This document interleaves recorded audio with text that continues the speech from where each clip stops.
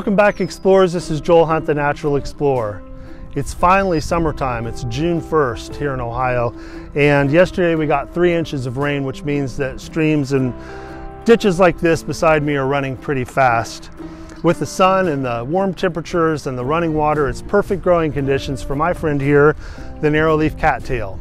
Now, I say that in jest because while I like this plant personally, it is highly invasive, and that creates problems because it crowds out the native vegetation, and it also blocks waterways. So when you get a sudden rainstorm, the water that comes off the roadway into the ditches isn't able to flow downstream, so it'll create ponding situations.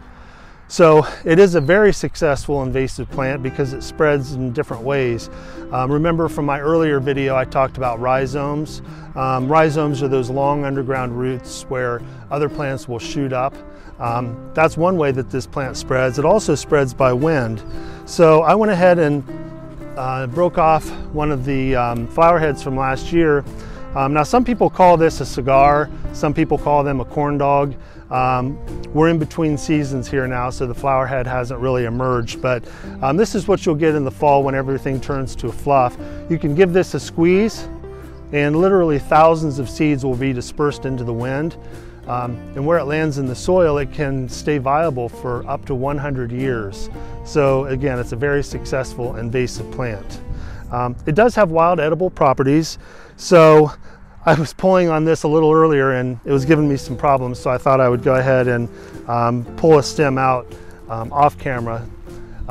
Anyway, so it's very similar to a leek or to celery. You want to peel back some of these lower branches and you get this nice white tip, and that's the part that's edible. It's full of starch, it's very nutritious, and while it's a little bland, very similar in taste to celery, it is something that you can have in a survival situation. Now, speaking of survival situations, in the fall when this fluff is produced, and through the winter, you can peel it and it makes an excellent fire.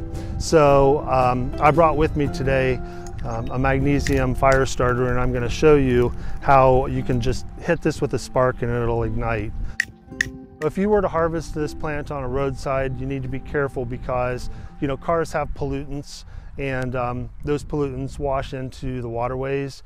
So it's probably not a good idea to harvest from a roadside. A better place might be around a pond or a lake, or some sort of wetland, somewhere that's really not contaminated by humans. Also, stay away from farm fields where they could have actively sprayed either for fertilizers or pesticides. So this is my friend, the narrow-leaf cattail. I hope you found it interesting. If you did, please click like and subscribe. And I'd like to take a moment to thank those of you who have subscribed to my channel.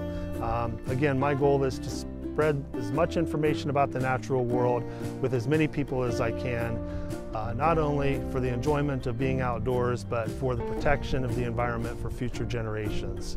So use the comment box below and let me know what videos you'd like to see in the future. Also, check me out on Instagram at Joel Hunt, the Natural Explorer. And until next time, get out and explore.